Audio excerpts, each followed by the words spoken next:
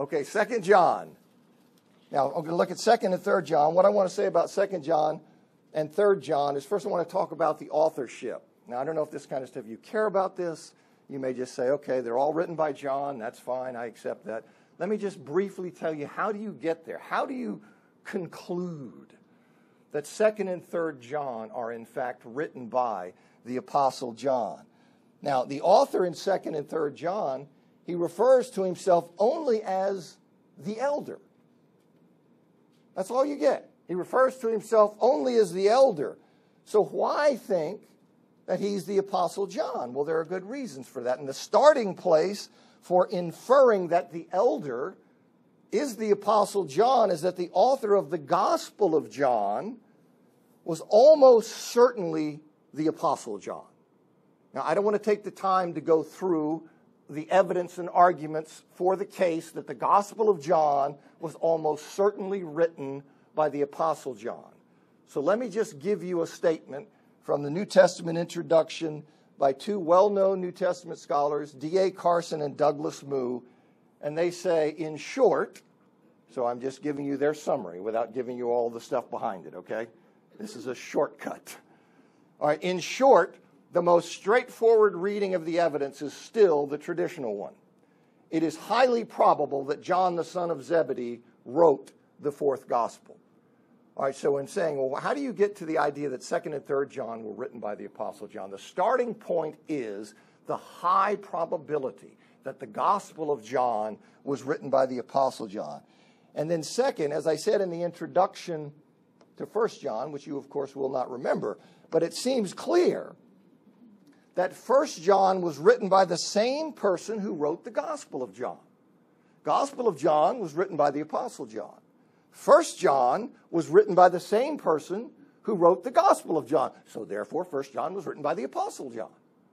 Well, why do you think 1 John was written by the same person who wrote the Gospel of John? It's indicated by the similarities in Greek style and vocabulary, the conceptual parallels between the two involving things like light, darkness, life, truth, world, word. You see, all of these conceptual parallels exist in 1 John and in the Gospel of John. And there is in 1 John and the Gospel of John, there are many identical or near identical clauses and phrases. You see, all of which indicates that we're dealing with the same author. And the fact that he describes himself as an eyewitness of Jesus fits with his being an apostle. Okay, so 1 John, written by the same person who wrote the Gospel of John. And based on the things I just told you why you would think that, it's not surprising that it was the unanimous view of the early church that 1 John was written by the Apostle John.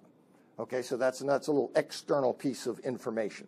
Gospel of John, Apostle John. 1 John, same person who wrote that. For those reasons, early church recognized that John wrote the Gospel and he wrote 1 John. Third piece of the puzzle is that 2 John clearly seems to have been written by the same person who wrote 1 John. Clearly seems to have been written. The author of 2 John, he deals with the same historical situation, as you know, but as we'll see when we go through it. He deals with the same historical situation reflected in 1 John. And as in 1 John, he labels the false teachers antichrists, you see, or antichrist. See, and those are the only times, 1 John and in these other letters of John, that's the only time that specific term is used in the New Testament.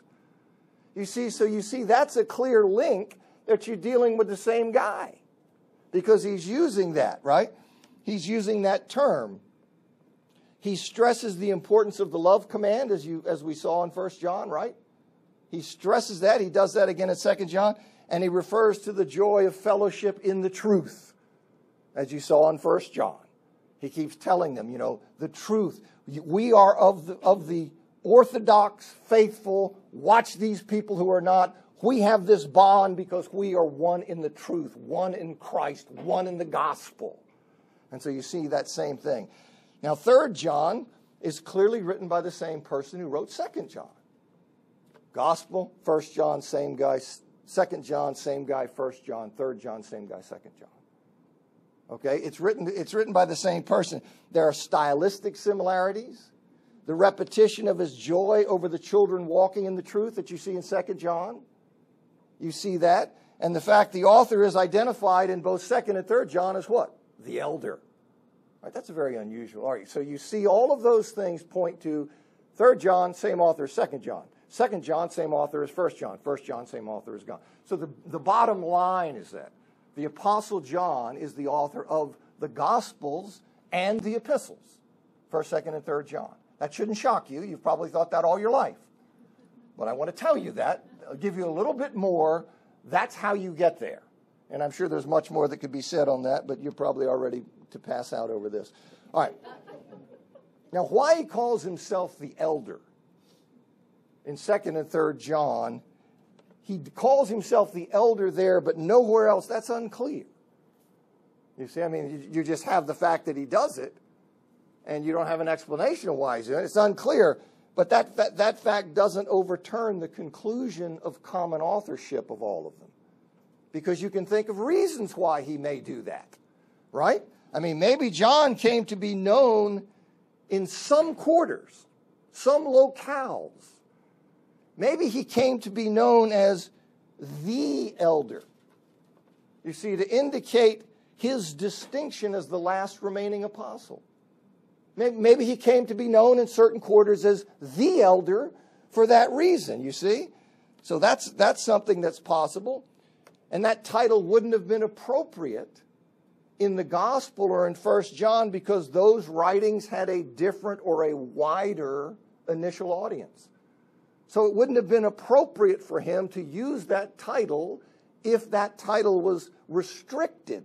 In other words, if he was known that way here, but not other places where the gospel may have initially been sent or where 1 John may have initially been sent.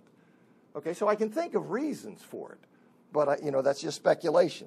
Now, 2nd and 3rd John, especially 2 John, they clearly relate to the same historical situation as 1 John, as you know, but as we'll see as we go through the letter. Now, you recall from the introduction of 1 John, well, you may not recall, but the introduction of 1 John, you see that which was probably written from Ephesus in the early 90s. Yeah, I hope you'll recall that, but recall that it doesn't open like a normal first century Greek letter. You see, there are styles, just like we have letter styles, dear somebody, and you've got, depending if it's a business letter and all, we have certain forms and styles that we use. Well, that's true of the ancient world. And 1 John doesn't open like a traditional first century Greek letter, but it clearly was addressed to a specific group of Christians. He's clearly dealing with people he knows, a community he's writing to who are being threatened by people. Okay, so you say, well, what's going on? Well, a possible explanation for the atypical form of 1 John, why it doesn't look like a typical first century Greek letter, is that it was meant to be circulated to several congregations in an area, and delivery to each was to be accompanied by a short personal note, something like a cover letter. You see, so this would be more general, and then to each congregation, there's this cover letter. And many people think 2 John was just such a cover letter.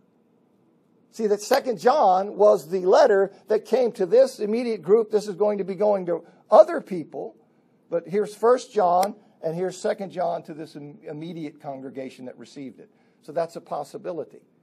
But there's something going on with why that directed to a specific group of people, but still not done in the typical letter form. And that's one possibility. All right, 2 John. 2 John, just 2 John, verses 1 to 3. The elder to an elect lady and her children, whom I love in the truth, and not only I, but all who have come to know the truth, because of the truth that lives in us and will be with us forever. With us there will be grace, mercy, and peace from God the Father and from Jesus Christ the Father's Son, in truth and love. Now the elder, it's not simply a reference to John's age. You see, that idea, the term, the elder, it's not just about his age. The phrase carries with it a sense of leadership and a sense of authority. It was used that way of religious leaders in both Israel and the church. So it's not simply a statement about age. It carries with it this sense of leadership and authority. And he's writing to the elect lady and her children. See, which almost certainly is a metaphorical reference to a local congregation and its members. You see, to the elect lady, he's writing to a congregation and her children, all of the members of that congregation. John, he's in one local church, as indicated in verse 13, where the children of this lady's elect sister send greetings. See, so John is in one congregation, and he's writing to another congregation, and he's writing to the congregation and to all of the members. You say, well, what's this about the elect? Well, Christian communities, Christian churches are elect or chosen, and that Christians have been chosen by God to receive rich, eternal blessings. I mean, God determined from eternity. He chose from eternity that those of faith would spend eternity with Him in glory. You see, now this is where Arminians, which is typical of churches of Christ, part company with Calvinists, one of the places. Because we look at God's election as conditional. You see, we look at His election in His foreknowledge being conditioned on faith. So the elect are those of faith that He knows come to faith. Where the Calvinists would say it is unconditional. God simply chose individuals in His own counsel for nothing in them for salvation. And then, of course, the footnote is, then He chose all the others for damnation. Yes, and so this is the idea. And then God, on behalf of those He in eternity chose, He then irresistibly calls them to faith and then protects them forever. All right, I don't know how much you know about the scheme, but when you say the things I just said, it's worthy of a footnote to say that this raises that issue. Okay, but that's how I think this idea of elect, He sees that. When He speaks to them as elect or chosen, they are elect or chosen, in that God chose those of faith. He elected them for tremendous blessings. And that is what is in store for us. Now, John notes that he loves in truth the Christians to whom he's writing. And I think that means more than simply he truly or sincerely loves them, although that's certainly true. He does truly or sincerely love them. I think he means that he loves them as sharers in the truth of Christ. He loves them in the truth. He loves them as those who continue in the faith that binds them together. That's what ties us together. We are all very different, but we are in the truth. We are in Jesus Christ, and it is in that truth that He loves them. See, Christians are a community of love. People who have a commitment to each other and a bond that is like family. See, which is why he adds that they also are loved by all who have come to know the truth. He loves them in the truth. And they're also loved by all who've come to know the truth. All Christians have a bond to each other. And I'll tell you, if Calvin was here, I'd embarrass him. Because I've said this to Calvin many times, but they move here from the Northeast, and Calvin and Honor, they're coming here, and he says, listen, Calvin comes expecting a community of Christ. He emails the church and says, we're coming from where he is.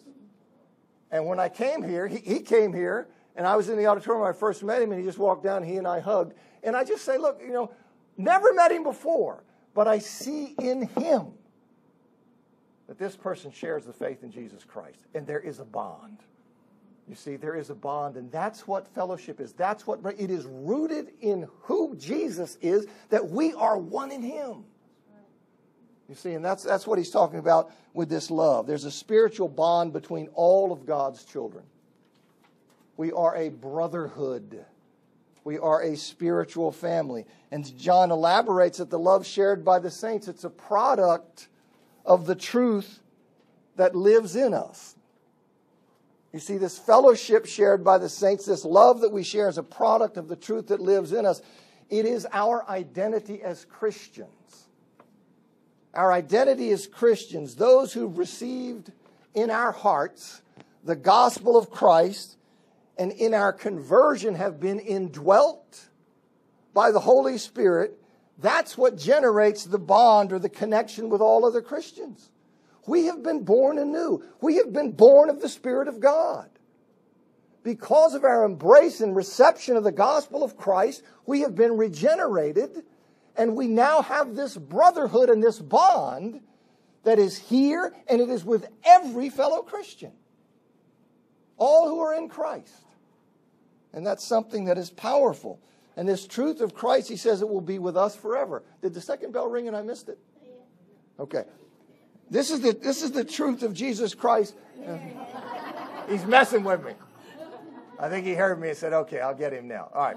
Thanks for coming. What the game plan is, I think it's going to take me 2 more weeks to get through 2nd and 3rd John. So 2 more weeks, 2nd and 3rd John, then archaeology in the Bible.